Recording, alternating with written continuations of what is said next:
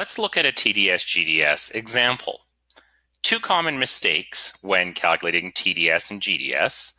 One of them is to confuse what is monthly and what is annual, and another one is to confuse balances with cash flows. So the first thing that I want to do is I want to look at here and see, well, which of these is not a monthly figure? Standard is to do everything monthly. You could do everything annually and it would work, but standard is to do everything monthly. So let's look at it. $72,000. I'm thinking that is an annual number. Property taxes are normally quoted annually. So these two look like they are annual numbers. Taking a look at balances, this is a balance. Now we do need it to calculate a payment, but it is a balance. Insurance, another common mistake is to include things that are not included. TDS and GDS. GDS is your mortgage, property taxes, and heat. Your TDS is other debts. Insurance is not a debt. It's not a property tax or a heat, so we are not going to use it at all. So first thing we need to do is calculate these numbers. So if we divide that by 12, we get $6,000 for monthly income. Property taxes, we divide by 12, we get $200. So let's calculate our GDS.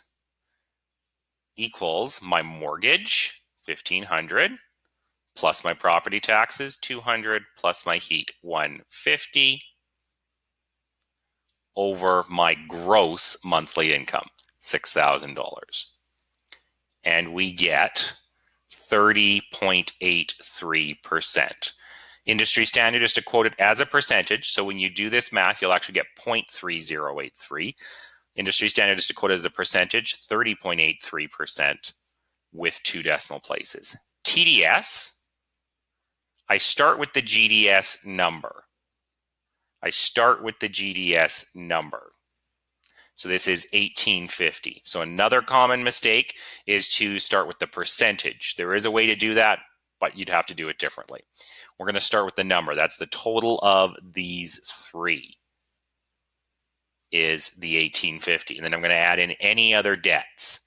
So my credit card, I multiply by 0.03 to get 150. So I'm going to add 150, going to add in a car loan of $500 over 6,000. 41.67%. GDS maximum 32%. We're okay for GDS. TDS maximum 40%. Again, some places might be 42, but we're saying 40%. This is over. We cannot approve the loan. Doesn't matter if you like the clients, doesn't matter if you think it'd be helpful for them, we cannot approve it. You could ask for an exception if it's close. If it's a very strong application, you could say, can we make an exception on this one? And, you know, reasons might be they're paying off a debt quite soon, so the TDS will drop. Again, not because we think it's going to help the client. The reason would have to be because we think there is some other factor that makes the loan repayable despite the fact that the number is too high. You might look at TDS and think 40%, that's not a lot. But consider that 40 to 50% of your salary you never even see, and we're looking at gross income. So 40% goes towards your debts, 40% goes towards taxes and other deductions. You have 20% to live on. Gas, groceries, and all your other monthly bills.